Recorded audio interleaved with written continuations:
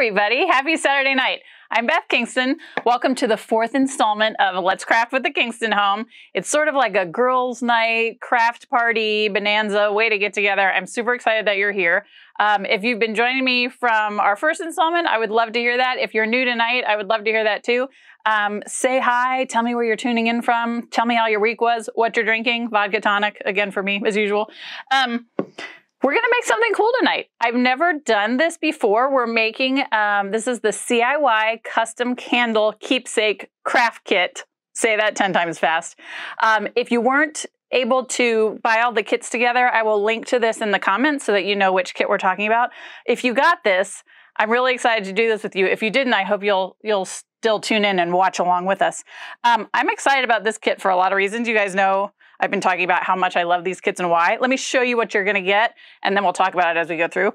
So I've done candle art with real candles and tissue paper. I've never done it with these faux candles and tracing paper, so this was really cool. So you get the faux candle, you get a giant bottle of the paint glaze, the Crayola paint glaze, you get a paintbrush, you get 2 sheets of images, you get 2 sheets of tracing paper, you get a whole set of these really cool Crayola Take Note permanent markers that are awesome.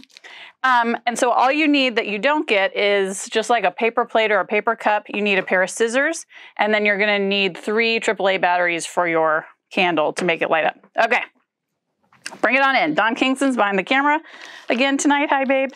So everybody's is gonna look different based on what you want it to look like. If you want to do a holiday theme, if you want to do a phrase, I decided to do a phrase. And what I did is I started most of it. I did most of it already because I don't think you guys want to sit here and watch me color and draw. But this is what's really great about these, and I'm going to use the icon sheet in just a bit. What's cool about this is, you know, you guys have heard me talk about the fact that I have terrible handwriting. So this allows you to pretend and practice handwriting, but still have a really cool project. The other great thing about this is these are lined up pretty straight on the paper. So when I was drawing my letters, you don't have to try to perfectly line up everything. You can sort of just use the edge of the paper right here. And as long as that looks like it's pretty lined up, you're gonna be good to go. So the phrase I'm doing is love lives here. I've already done love and lives. The other tip that I have is figure out what you want to say, maybe write it down on a scratch piece of paper, and then start in the middle. So I started with the V, worked my way out, then did love above, and now I'm doing here below. And it's just this easy. You decide where you want it to go. I'm going to line up my edge. Here is another thing. For those of you who are crafters, especially if you have like die cutting machines, you probably understand what welded letters mean. That means letters like this that are handwritten, quote unquote cursive. Sometimes they touch, generally they touch. These don't have, I mean, this is your project. You can do whatever you want. Also, hold on, let me put on my readers because I'm turning into an old lady. So you can have your letters touch if you want to. They don't have to, and some of them might actually look better not touching or welded, as we like to say. So I have some that are touching and some that are not. And all you do is take the tip of your marker and trace around and then just fill it in.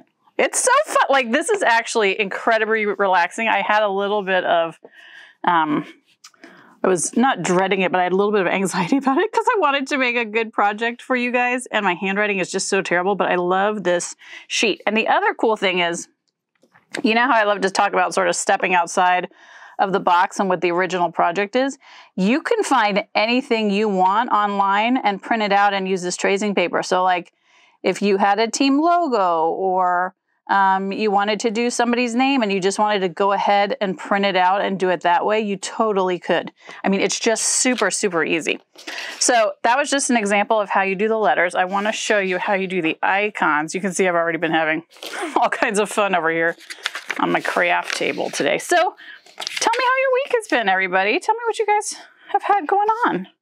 Summer is almost at a close, which I cannot believe. I'm ready for fall, though. I'm ready for the leaves and the apple cider and the pumpkins and all that kind of good stuff. So The cool thing about these icons is you can trace them and color them in if you want to. You could just do the shapes. I want to use these hearts, but I want to use the small one on one end and the big one on another. So that it's just super easy. Again, I just sort of eyeball it, make sure that it's straight. And I could like trace the outline in black and fill it in if I wanted to. I just want to do the heart. You guys know this is a challenge. I'm talking and coloring at the same time. So here's, while I'm coloring this in, I want to talk about why I'm enjoying these kits so much. You've heard me say, okay, so I did that one down there. I'm just going to move this one down, and I'm just going to eyeball this. Oh, and I'm going to draw it right there. I'm going to eyeball that edge of the heart so I can draw a bigger one. But like this kit is a perfect example. You've heard me talk about how, you know, I don't want to invest in $100 worth of, say, macrame supplies. That's what we're doing next week. But I've always wanted to try it. So you get these kits and you get to try all these projects. But the cool thing, there, see how that, I'm just going around like that. The cool thing about these Crayola kits is, okay, so I've got the supplies to make one candle.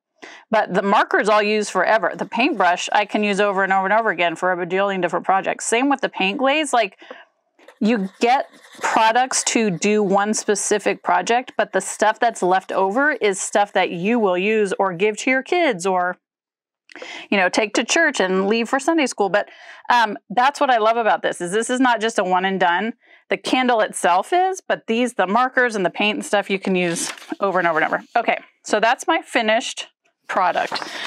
What you can do if you're taking a look at it, and remember we're going to glaze over this, but if you're looking at it and you feel like, oh, you know what, I didn't get a little bit of color in there, like I see one spot right here, you can just take your marker and go over it once you've gotten away from the alphabets.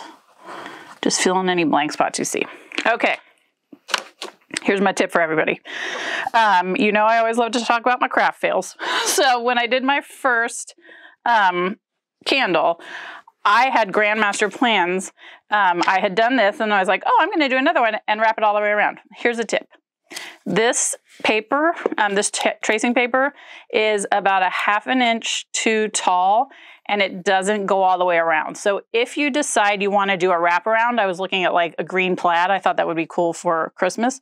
You're going to need to use both sheets of paper, or like I could cut this sheet and use that on the back, but just sort of be mindful of that as you're working, because I don't want you to spend a lot of time drawing and then be like, oh shoot, that's not going to work. So I'm going to set this aside. You do want to cut this down. So if you're not doing some sort of all over pattern, you want to cut this down, and you could get out, we've talked before about trimmers. If you're a crafter, you might have a trimmer, but otherwise you can just take regular scissors. And you do want to be careful that you don't smudge this, but just for, you know, a minute or two. I'm going to cut this. And then top to bottom, I actually am just going to cut off that extra ½ inch like I mentioned, because having the straight edge at the top and bottom is actually going to help me put it where I want it. I'm just going to give a little bit of a cut, and then I can lay it down and see. Yeah, that's perfect. Okay, great. So I want to know what you guys are thinking looking at these icons. For those of you that got the kit, what do you think you're going to do? Are you going to do something custom? Are you going to do a name? These are really fun. This is a really fun idea. Okay, we've got the paint glaze. You're not going to need a ton unless, as I mentioned before, you are covering the whole candle. So I'm just going to squirt. I mean, it doesn't even, barely has to fill the bottom of the cup. And then we'll take our paintbrush. And you're going to decide, there's no, as far as I could see on mine, there's no ridge that you need to cover. There's no back of the candle. So you can just start sort of wherever you want. So what you're going to do, take your paintbrush and you're just going to put some on. You want to do some nice smooth strokes. And then you're going to take your image and lay it down. Now this does dry quickly. I'm actually going to stand up so I can see. This starts to dry pretty quickly, so you want to get it down and get it straight. And then what you're going to do is just go underneath. I'll do it this way so you guys can see. Go underneath and lay it down. So when you're doing this, it is going to more than likely wrinkle a little bit. It is what it is, my friends. That's the beauty of trying craft ideas. And also don't worry about this lip right away because we're gonna go paint over the top as well, or glaze over the top. So you can do smooth lines to sort of decrease the wrinkling, but you know, when stuff gets wet, it's gonna wrinkle a little bit. Don't worry about that too much. Don't worry if it goes, see how this extends out over where I did the glazing. That's okay. So just be gentle but quick. Gentle and smooth, but quick. And you might get a little on yourself. There we go. Okay. Wipe that off of my paper. And then, see how you can see it's wrinkling up just a smidge? That's okay. That's just the nature of the project.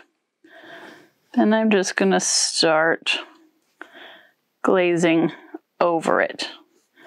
And here's where you might really start to see some wrinkling. But you know what? It's going to be okay. When I show you the finished project, you'll see what I mean. Unless you're going to spend 700 hours working on this. I was not thrilled with the wrinkling when I did the first one, but once it dried, I actually think it's really cool. It looks sort of antiqued. So you're just going to keep...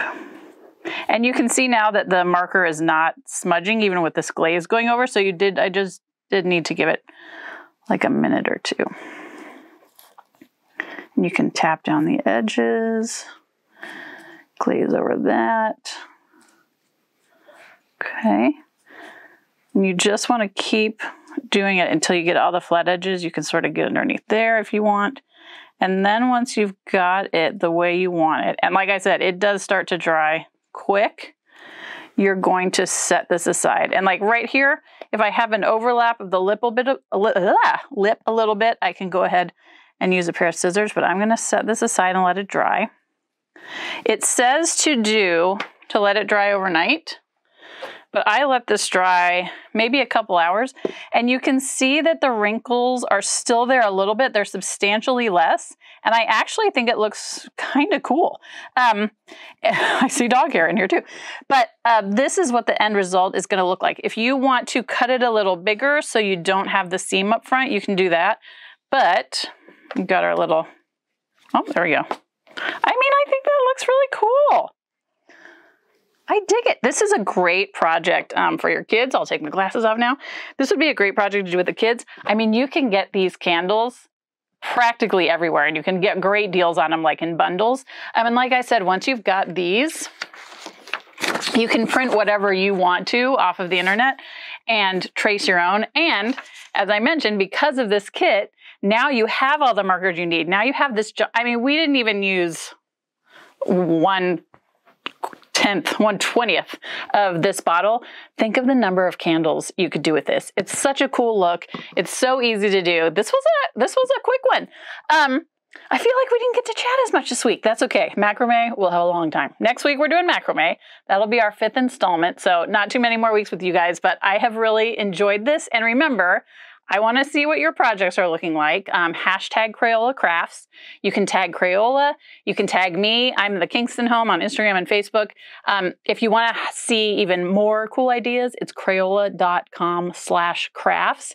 And again, if this is one of the kits you want to grab, I'll put the link in the comments. I appreciate you guys so much. Take good care, and I'll see you next Saturday. Bye-bye.